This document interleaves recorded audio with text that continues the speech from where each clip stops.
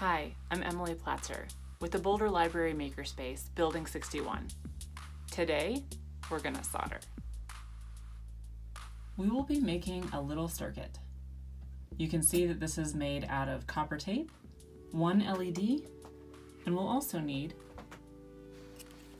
a battery. To make it work. To make it work. The materials we'll need for this project are a small piece of cardboard, some copper tape, an LED, and a CR2032 battery. The tools that we'll be using for this project is a soldering iron. I like to use mine with a wet sponge, some needle nose pliers, and some solder. Optionally, you can use a clip just to secure the battery.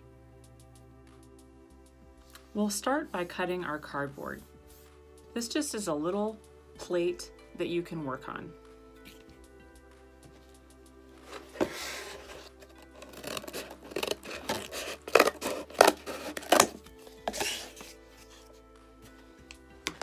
Next, we'll cut a couple of strips of the copper tape.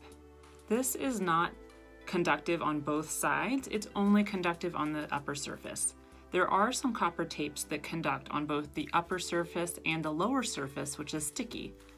But we're assuming that you don't have the double conductive. Most of it is only conductive on one side. We're gonna cut 1, 2, 3, and then this little fourth piece of copper.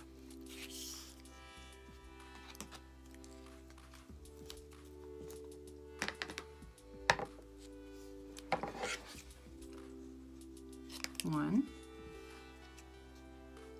2, 3, and 4. So 3 pieces are close to the same size and one is a little bit shorter. Now we'll go ahead and peel it and stick it to the cardboard.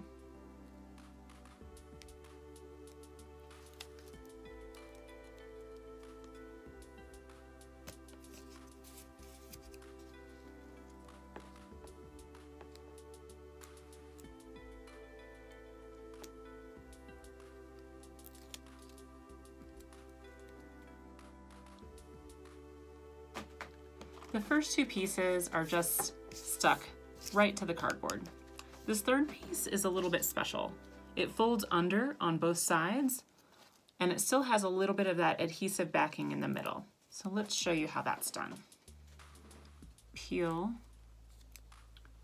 about a square worth of that tape. We'll cut that and then fold that right over. We'll do the same to the other side, making sure it's still gonna fit.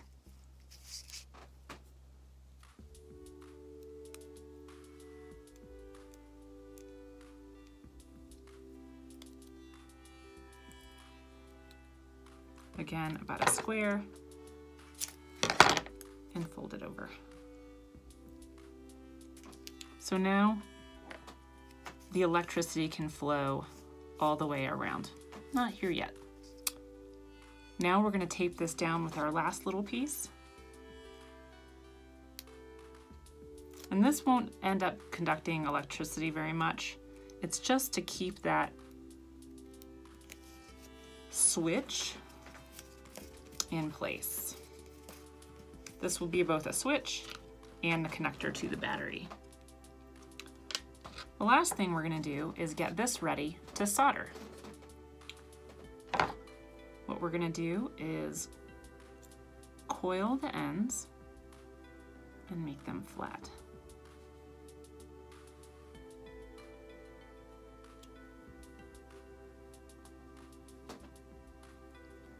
Remember to leave a little bit of space because there's some space in between here.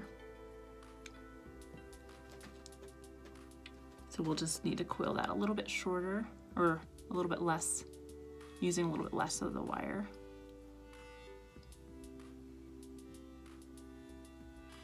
Probably like so. Just making sure that you can solder it. This looks like a little It's not quite gonna reach, so I'll make it a little bit wider, and that looks good. And it sits up, which is great. Makes it a lot easier to solder.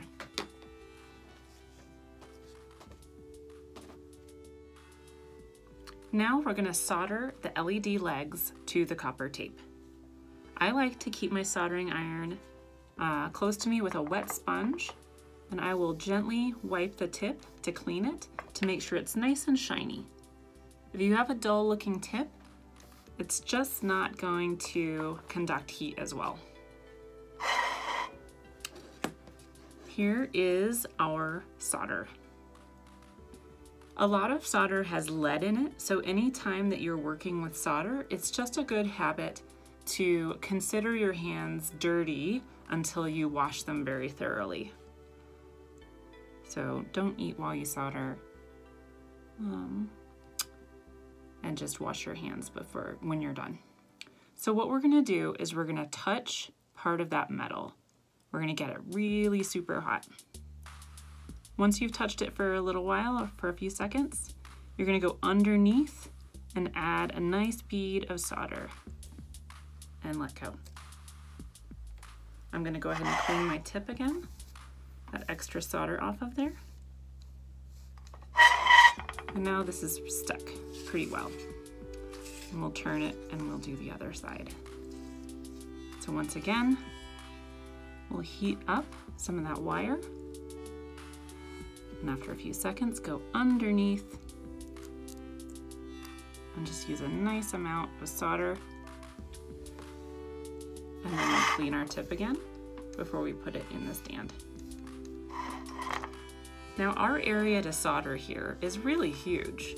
We don't have to worry too much about getting solder everywhere or jumping, making an accidental bridge here. But on something like a proto board, or on a component, there's not a lot of space here. You could easily accidentally put solder that jumps across these sections. Now, it's not as hard as you might think, because these little points get very hot very quickly, and these spaces in between don't get quite as hot. So the solder is really gonna wanna stick there, but it's still something you wanna keep in mind. Now we have our finished circuit, we just need to supply electricity. I didn't pay attention to which leg was longer or shorter. Did you? With an LED, it's only going to turn on if the electricity is supplied in the correct direction. With a proper battery, you're not going to mess up the LED, so we don't have to worry too much about getting it backwards. You can see that the light is not illuminating. That means this circuit is a mirror image to that circuit. The LEDs are going in the opposite way. So we just flip our battery, and now we have illuminated that light. And just to show you, if we put in the battery the same way here, it's not going to turn on because this LED is sitting the opposite way from this other battery. For LEDs, this is no problem. Just flip the battery. Here's our completed circuit.